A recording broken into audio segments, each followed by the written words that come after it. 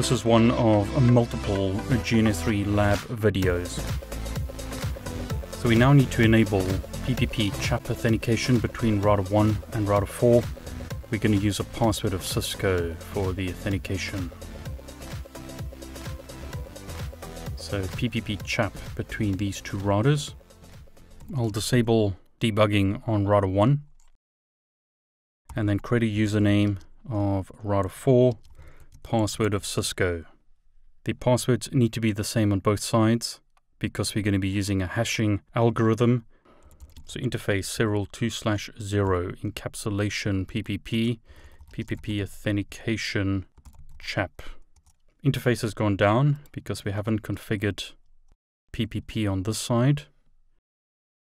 So this interface will eventually go down, shown as up at the moment. But we're going to create a username of R1. You can see the interface has just gone down. Password Cisco, interface serial 2/0 encapsulation PPP authentication CHAP.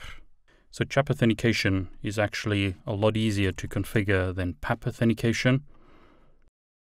On this router, show run interface serial 2/1, that's the PAP authentication, and that's the CHAP authentication configuration. So on router 4, we should be able to ping router 1. This is the local IP address. And on this side, this is the local IP address. So ping 10.131. Router 4 is able to ping router 1. Show IP interface serial 2/0. You can see, or rather show interface serial 2/0. You can see that PPP has been negotiated. IPCP and CDP have successfully been negotiated on both sides. On this side as well, show interface serial 2/2. PPP, LCP is open.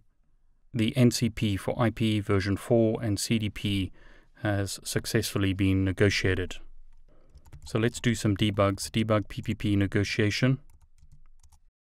On router 4, I'll shut the interface down and then no shut it. We can see a similar type of negotiation taking place, but the authentication protocol being negotiated is CHAP. So authentication protocol negotiated through LCP is CHAP. Scrolling down, authentication is going to take place in both directions. There's a challenge from router 1 and there's a challenge from router 4. So router 1 is sending a challenge to router 4 and router 4 is sending a challenge to router 1. There are responses in both directions. Authentication takes place and is successful. So two-way authentication has taken place. In other words, router 1 has authenticated router 4 and router 4 has authenticated router 1. And they both passed the authentication. So the authentication is successful. They're negotiating IP version 4. Notice there's the IP address of router 1. There's the IP address of router 4. So her address is 10.132. That's all successfully negotiated, and a route is added to the routing table. So show IP route. That is the IP address of router 4 through serial 2/0. Show CDP neighbors. Notice router 4 is connected via serial 2/2. That is the IP address of router 4, which we saw previously on this side. So ping 10.132, ping succeeds. So let's stop the debug and do a debug PPP authentication. I'll shut the interface down again and then no shut it.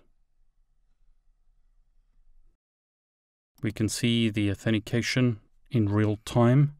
So there's a challenge from router 1, challenge from router 4, response from router 1 and router 4, success inbound, success outbound, login passed.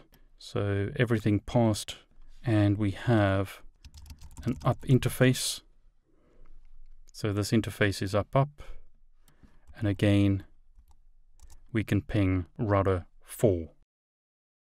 So we've successfully enabled two-way CHAP authentication. We've used debug commands and show commands to verify that CHAP negotiation has successfully completed.